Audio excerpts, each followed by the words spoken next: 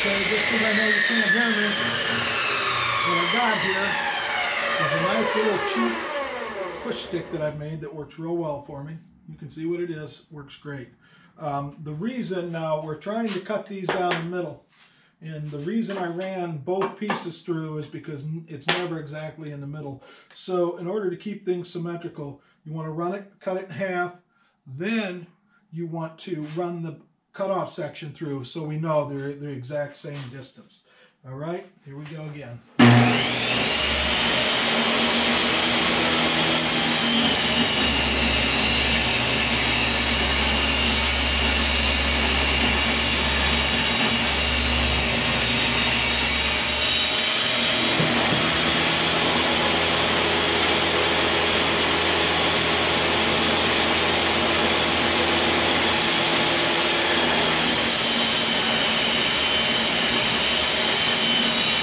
Don't do this at home. I've been doing this a long time.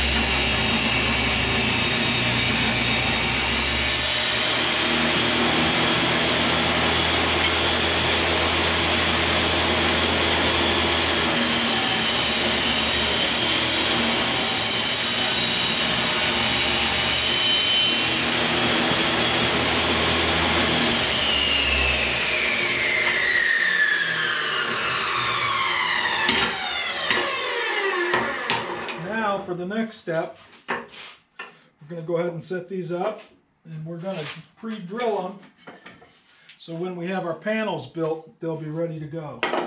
Okay, play along, you'll see in a minute what we're talking about.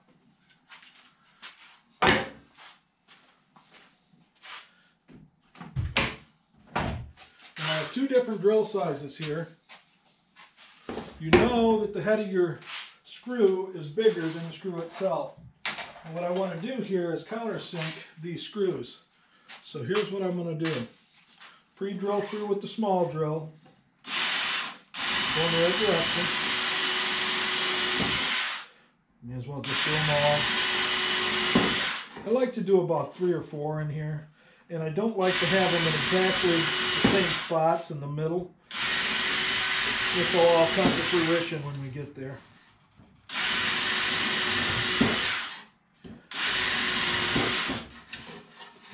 Finally down here at the end. Now I know these aren't cut to exact size already. So what I'm doing is, allowing them both ends. And what I've got here is a marker on my drill. Just a piece of tape. This doesn't have to be exactly perfect because all we're doing is making a little notch. Now you can go buy a countersink tool if you want. But I'm one of those, like the frugal gourmet guy, right? If all of these aren't exactly the same, it's fine. Because all we're going to do here, when we're done, and this is all screwed together, our final step, is to glue a dowel rod in over the top of this. Because let's face it, nobody wants to look at the screws. All right, that one's ready to go. Again, no place in particular. I know these aren't cut to size already. I'm going to have to switch to my left hand here. I can't feel my right hand.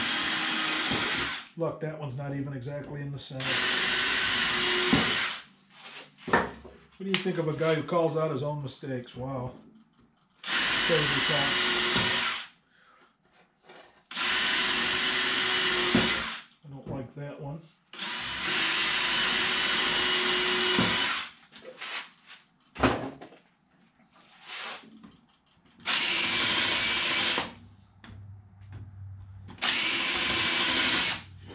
I'm not going to countersink the one I didn't like. Oh no, it's my mistake. What did I do? You want to make sure that the drill bit that you use for this, two things. You want to make sure it's the size that you can buy dowel rod, so don't just grab any drill. And the other thing you want to do is make sure that the screw head fits down in it easily. You can see that screw is now countersunk. I like to pre-drill these, and I like to leave, I want to pre-drill the first hole. It doesn't have to be tight. As long as it's pre-drilled, it'll keep the first hole, basically we're pre-drilling so the wood don't split. The second hole we're drilling to sink the sink head. So now that I beat that topic to nauseam, let's go.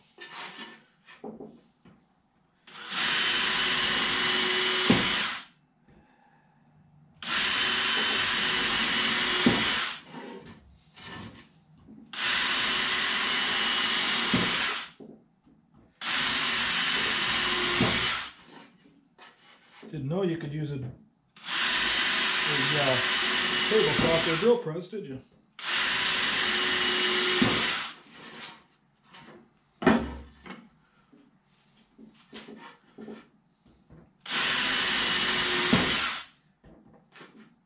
Once all this, what I call grunt work is done, the actual assembly goes pretty quickly.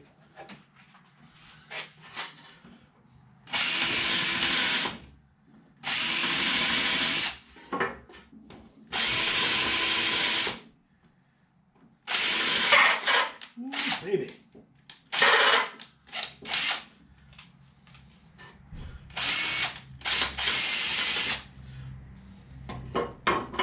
If you don't do this, I promise the wood will split. Now, a lot of people just glue this and use their pin nailing, and that's fine. You can do it that way, but I find that I don't like to do things the first time, so I definitely don't want to redo them. So what I figure is that I'll go ahead and screw them and glue them, and you know, sometimes you can put a brad nail in it to hold it in place if you want to, but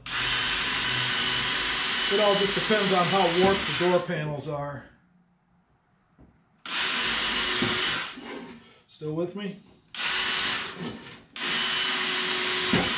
Now you note how I line that drill up with the hole in my table saw, so I'm not dulling my drill bit. It's not that I haven't done it before, or I won't do it again. You can see there's a big chunk right here in my table saw missing from when I was a little overzealous with my circular saw. And finally, least but not last, this is just insurance that these stiles won't split on you, is really all it is. I guess the correct terminology is not style, but that's what we're going to go with, because it's basically the same thing. Try to use the right terminology so when you go and ask a question at your local Walmart, I'm sorry, your local Menards, they have some clue as to what you're trying to express to them. Ooh, my hand hurts. Last one. Thank you, Lord. That's done. These are all ready to go. Now on to making the door. Boom, the most boring video you've ever watched. All right.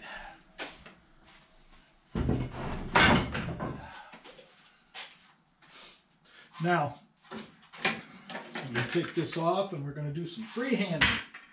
Ever do any freehanding?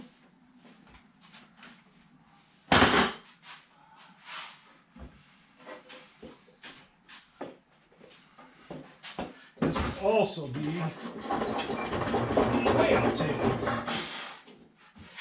So, here's our panel. I did a little prelude to this already this morning, but I'm going to go ahead and do a second one. We're just going to build one set of doors. We're not going to build the doors for the entire camper, because I just want to show you the process, at least the way I do it. You can variate from that. You can make different types of doors, whatever you want to do, a raised panel. But I try to, in these campers, I want to try to keep the doors simple, and I want to make sure they're solid, because if the door works its way open and then it's bouncing around, or even if it doesn't work its way open and it's bouncing around, they tend to come apart. So these panels are pine, and they're glued, already glued, clamped, and they've ran them through a planer, a big planer. Now this finish is not ready, complete and ready to go. I like to take, it'll have to be belt sanded again is what I'm getting at. I like to take a look at the knots in my wood and find my square that I just had in my hand. Put it someplace so it'll be convenient. All right. My overall on these doors, I'm going to re-verify my dimensions.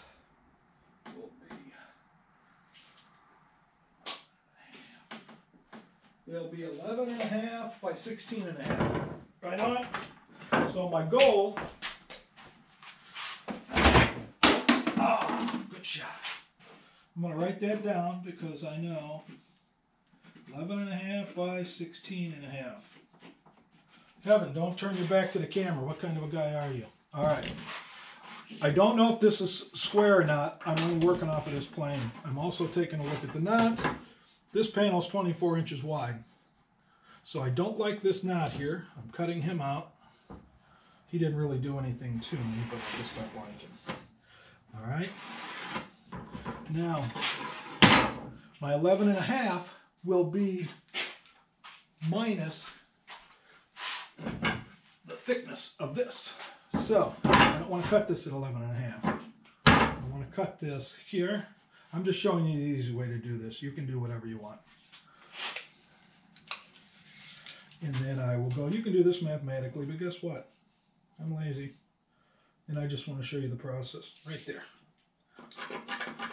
So that's 11.5 minus the 2. Don't do it. I'm really having quite the day. When you do these, a couple of things you want to look at. Which way is the grain running? Okay? Is the grain running the way you want it to run? Because you don't want to have one door with the grain running one way and the other door with the grain, you know, it'd look kind of hokey. Unless you're going to paint it and it doesn't matter. Now, I'm not really crazy about this knot. Play on words. This is my overall cut. I find it easier to work with smaller pieces to do my final cuts. So what I'm going to do is I'm going to overcut this. I'm going to overcut this right here. And then I'm going to do the same thing on this end. I'm going to overcut it. And then, okay, so this line and this line I will cut off with the table saw freestyle. I'll take the calculation off of this line, let's call that 3/4 of an inch, and I'll set my blade to take out 3/4 of an inch so I come with a nice square edge. Copy that? Cool. All right, now I don't like this knot and I don't like that. So now I'm squaring off of my line, not off of the edge of the panel. I can stop in the middle of a panel. See, I don't like that knot. Let's move back a little bit. Hope you guys are getting this up above. I hope trying to set this up so it makes sense. And there, and I already know that I want this to be 17 inches. Now I know I have to make 2 doors this size. So what I will do, first off, is cut this off here, and then I'll lay this in a position where I can see what I like about the knots. It looks like it's going to be like in here, between here and there. And you see how, and then I can move this to my 17.5 will be, oh yeah, see that takes all of this out, and that. That's the plan. Let's do it.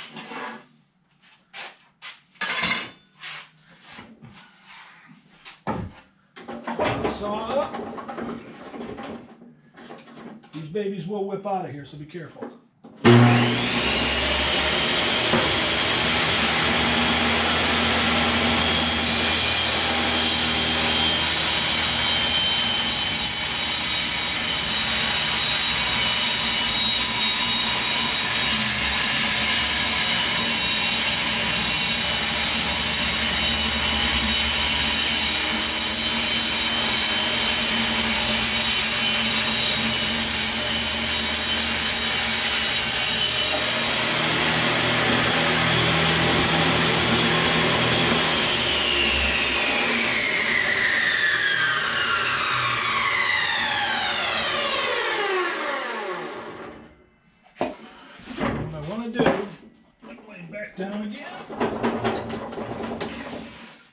want to do is take a look at this wood, and I'm okay all the way through here.